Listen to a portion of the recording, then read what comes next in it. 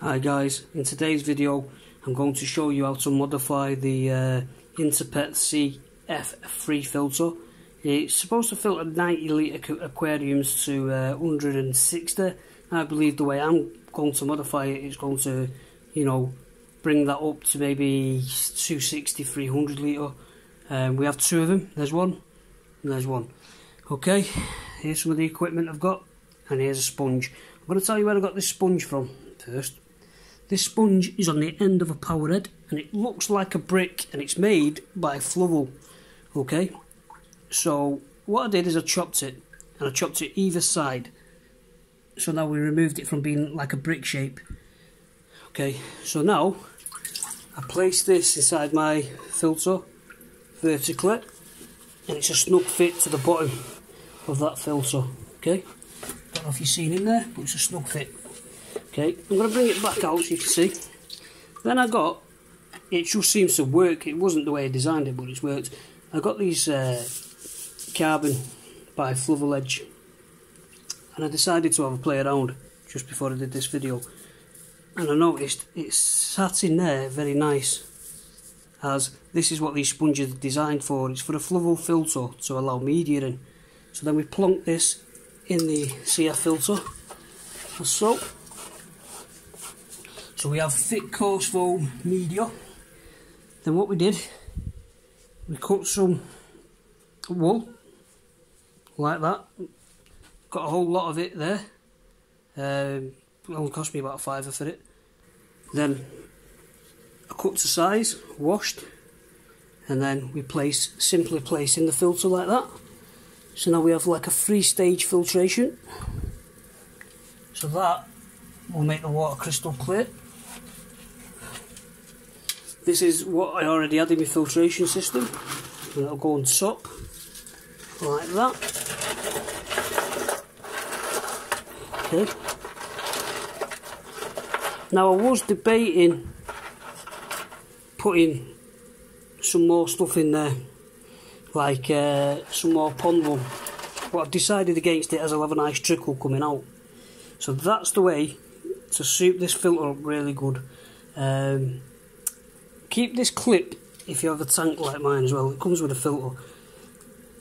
I have suction cups on my tank, but it was always dropping. Now if you look at the way this filter is designed, it's designed for cartridges, but I noticed that slits in right there, like that.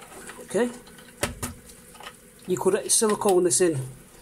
I don't really want to silicone it in at this moment because I'm using a filter. So what I do, pull the tank up.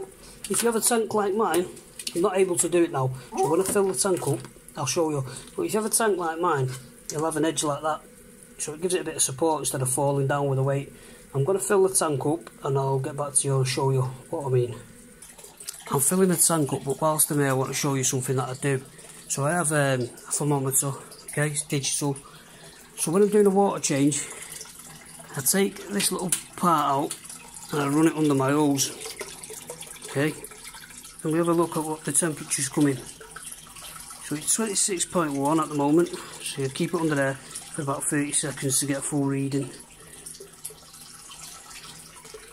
It's going down a bit.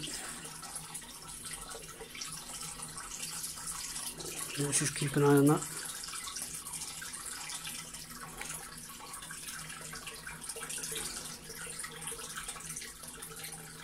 So I could do with turning it up a tiny bit, but I'm not too concerned. Let me see what the water temperature is saying in the tank. As long as it's staying around 27, then I'm fine with that. I'm going to put some chlorine control in now, whilst we see what it's saying inside my tank. See what it's saying, 26.1. Put some chlorine control in there.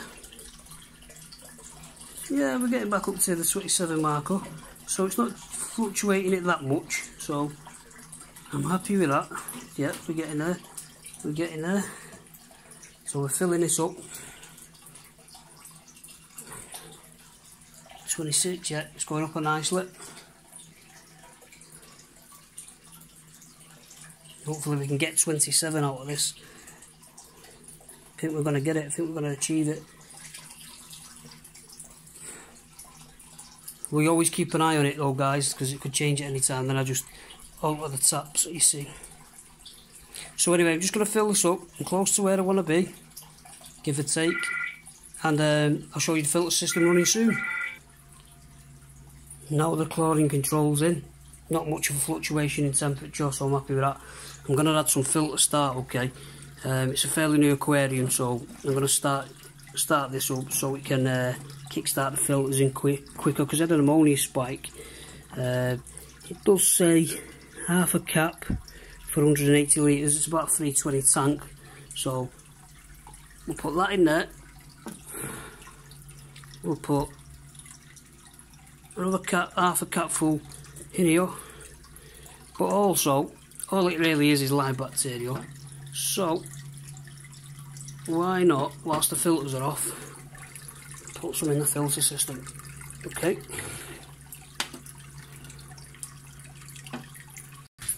Whilst I'm filling my tank up, I might as well show you this tip. If you don't have a good connector and it's leaking water, okay, what I suggest you do is you get a cloth that has not been used for washing, drying pots with soap, okay, and put this, it'll stop spillage. If it comes down the pipe here, you either get some kitchen roll like this, and it'll catch it instead of going all over your floor, okay.